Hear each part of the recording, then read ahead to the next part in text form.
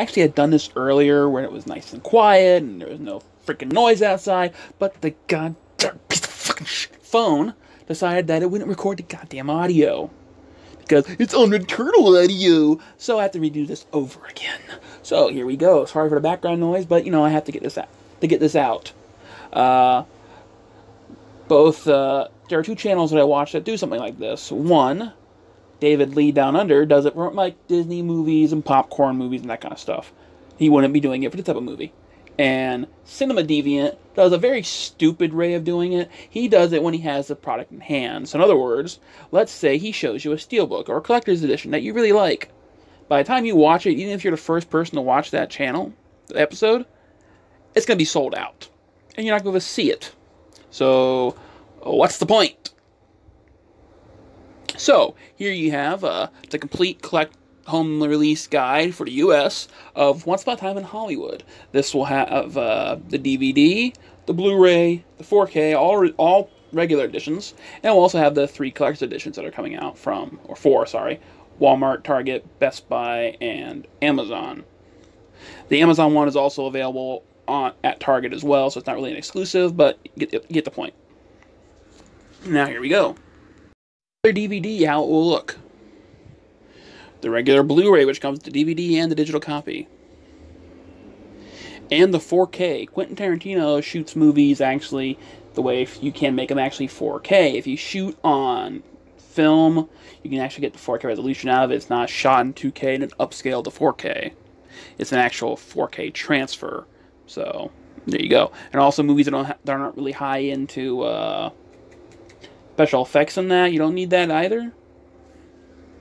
Little thing. If you go on ISBN, you can actually check to see if movies are going to be actually in 4K, and it's a purpose of buying the movie in 4K, or is it just an upscale? And upscales don't really look that much different. The Walmart exclusive, which is the last Lecter, really Walmart is really rolling back the quality. Because, you know, a lot of times they release a version with just the Blu-ray by itself, no digital copy, no DVD. That's their exclusive. But this time, at least get some postcards. And these are just Rick Dalton's movies that he made over in France while he was there. And you could probably print these yourself. So it's the least of all the properties. Like if I currently had a store running, like I keep planning on putting one out. I actually have a box of crap to sell. Just haven't done it. I'd probably buy this and just sell the movie and keep the postcards, but just a waste of money. I can print it myself. Best Buy has their Steelbook, which there are nicer looking Steelbooks in other countries, but then you got to pay shipping import fees and that kind of stuff. And a lot of stuff is actually being reprinted. It's like Aquaman just came out with its second one, which was a Blue Fans exclusive, with him just holding a trident over the water. And they've done 3 John Wicks in the span of 1 year, all for Chapter 3. So there you go. This one, it just has the 3 main human cast on the front and Brandy on the back, and their little stylized posters. Target, this is either going to be a digibook, or it's going to be what they did for Venom, where the movie's wrapped in plastic, shrink wrapped, and inside the slipcover is this little magazine booklet type thing, which is like the magazine that might appear in the movie universe, that type of thing.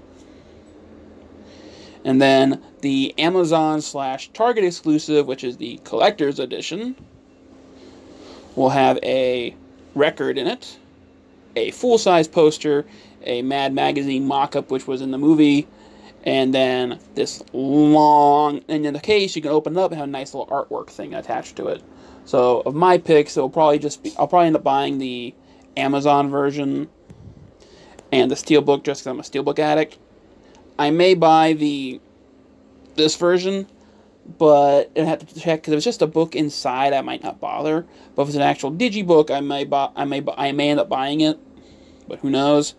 As I said, the Walmart ones I'll just print because these images are available online in high-res versions, so I can just print them myself, really, and they'd be bigger if I wanted it. The 4K, the regular one, now just take the slipcover off because, for those who don't know, Walmart and Target have actually asked the managers at multiple stores. They said the company's policy, they do not care as long as you buy a movie. So, if you take a 4K slip off, Go over to the $5 bin, buy a movie. You can get that. You can get that. They don't care as long as you buy one, because most people throw the slips away. If that's their policy at Target and Walmart. Best Buy, you cannot do that. Blu-ray version, not bother with. Or I might end up doing the sleeve on that one, maybe. Because when I was thinking that originally, in the original audio, I was actually thought about buying a Walmart one, but I'm not going to. So I might end up doing that for that, because that artwork already is on the main one here. So it's just different artwork. It's just this is longer. But who knows? And then the DVD, no purpose in that, because you get the DVD when you buy both the Steelbook. Oh, you don't get it in Steelbook. You just get the Blu-ray and the thing by itself. So, but the Target one, you do get the DVD. So that's probably, so if I do end up buying the Target one, I won't bother with the DVD on a Black Friday next year, because this movie is coming out December 10th. The reason why I think that is because originally it was going to come out before Black Friday.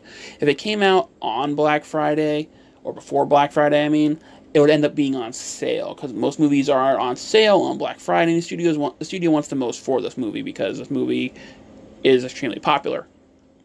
So that's just a theory of mine. It might not be true, but who knows? Are you going to buy any of these editions? Comment down below. Yes, no, maybe so. Or you're just going to pirate it. And as always, have a good one. Thanks for watching, and sorry for the background noise.